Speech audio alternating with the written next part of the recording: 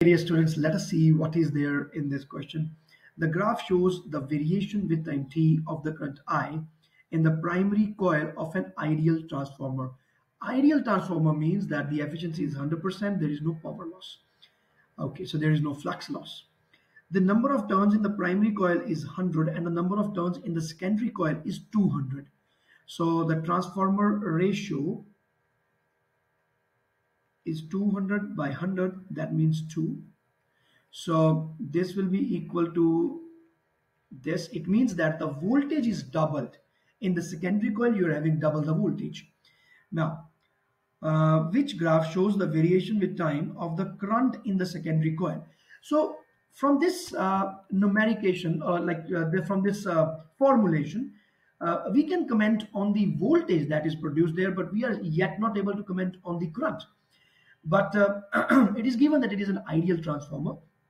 So the power will be E1 I1, and that same power is delivered at the output because it is an ideal transformer. Efficiency is 100%. So E1 I1 is equal to E2 I2. From here, I can only say that current will become half, isn't it? Because the voltage is doubled, so current is halved. And you can clearly find it from this. So I primary divided by I secondary is 2. So the current in secondary will be IP divided by 2. You can just find it from this relation. So current is now getting halved.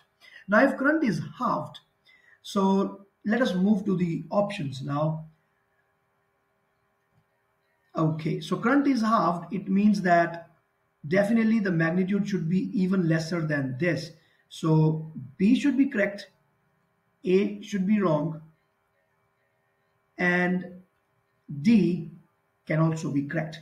So A is wrong, C is wrong. So we are sure now with the information that now we have, definitely either B is correct or D is correct. Okay, so my dear students, here there is a piece of information very important. This thing is actually not given in the books. So I am pretty sure that you people are like going completely blind for this question. I'm 100% sure for this. Why? Because there is something called inductor. It is a device which is very similar to capacitor, or we can say resistor. Inductor is a device which is actually a solenoid, and this is the symbol. It's a solenoid. You know the solenoid. Solenoid, when used as a device in a circuit, it is known as inductor. So in transformer, what is happening? Like these are the coils there. Now this is the primary coil and this is the secondary coil. So this is a solenoid, isn't it?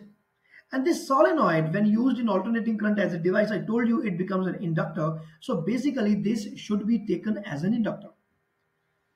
Now, you are having this alternating current topic going on. And in the alternating current, in your syllabus or in your books, only and only resistor is used, not inductor, neither inductor nor capacitor. But in this question, you have to use the inductor. Otherwise, you cannot answer it. Because for majority of the students, answer B should be correct. But I know that the answer will be D. Why? Because there is a lag in the current.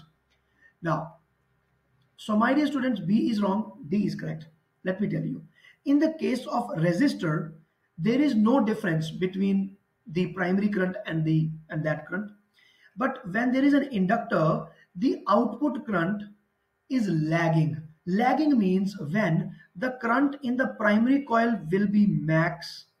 At that time, the current in the secondary coil is 0. This is known as lagging. So the current due to the inductor, it lags.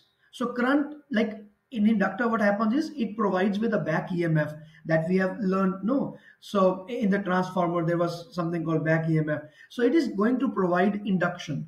So there will be a back EMF. So it does not allow the current to grow through it.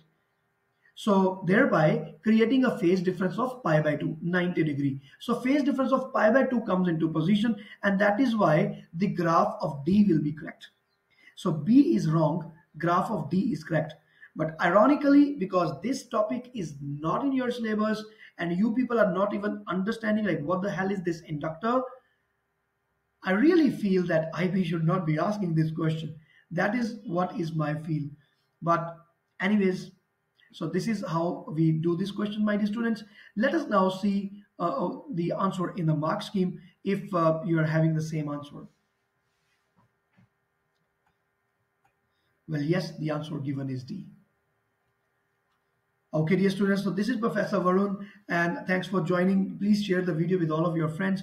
And I have started uploading the paper 2 questions, and please join the YouTube channel to access those questions. All the best.